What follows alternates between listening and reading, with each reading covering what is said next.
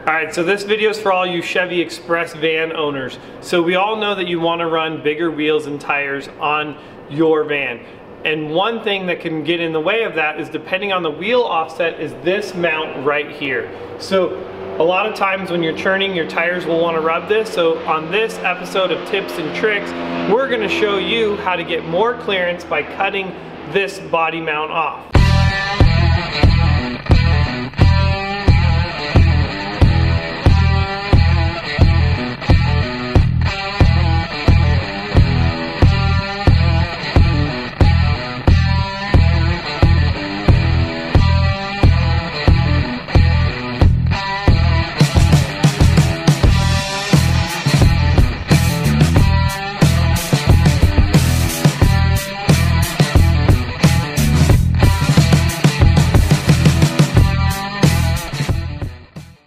These are the tools necessary in order to do that. Really, all you're going to need is a grinder with a cutoff wheel. We've also got another one with just a sanding disc, so that way we can do some cleanup, a straight edge to give us a nice straight line, and a marker to mark our line. And what we're going to do here is we're going to cut this off, and the way we're going to cut this off is we're going to essentially make this front mount match the back part of the mount. And if you get a look at this, you'll notice that the back mount is already cut. So kind of silly why they left that front part so big, but let's go ahead, let's get cutting this off and make it look like the back part of it.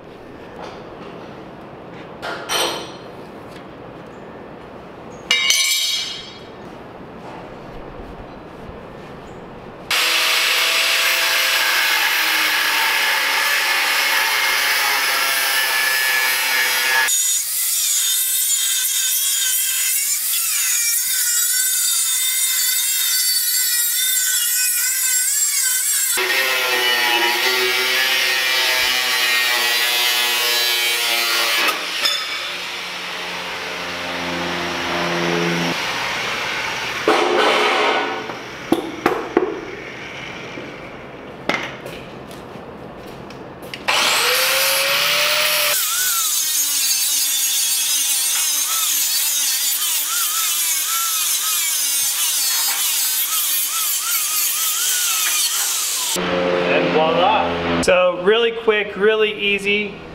You can see how much more room that's going to give you. You see we took 2 cuts on it. So we took the first cut, you know, just let's see,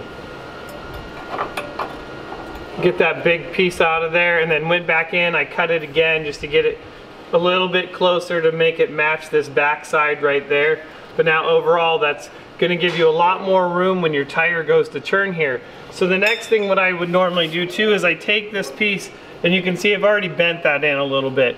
So that's going to give you even more room. So now if you really want to help it out and give it a little bit even additional room, the next thing I would do is come in here and trim this. So this one's definitely not as crazy of a cut. And all we're going to do is try to relieve some of this right here. So in order to do that, we're going to go like this.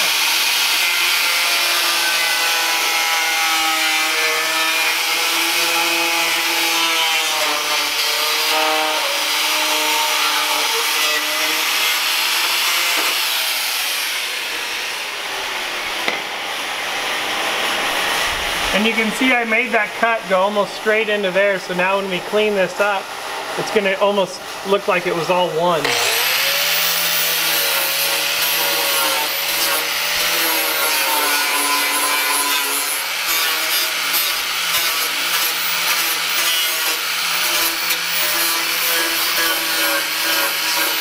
So as you can see, that's just going to give you a little bit more on the turning radius. Once your tire's in there, you won't really notice it. Another thing that I will also do sometimes is, you have this in here that's kind of flimsy. I'll come in here and even cut this at an angle here. So this one here, this mini fender is going to end up coming off, and we're going to end up putting our mini fender on this, because as you can see behind me, a lot of this is already taken apart, and this is one that's going to get our four-wheel drive conversion.